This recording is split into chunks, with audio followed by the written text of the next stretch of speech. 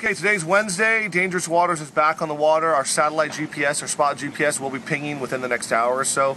We're in Kodiak on St. Paul Harbor. It's a beautiful day.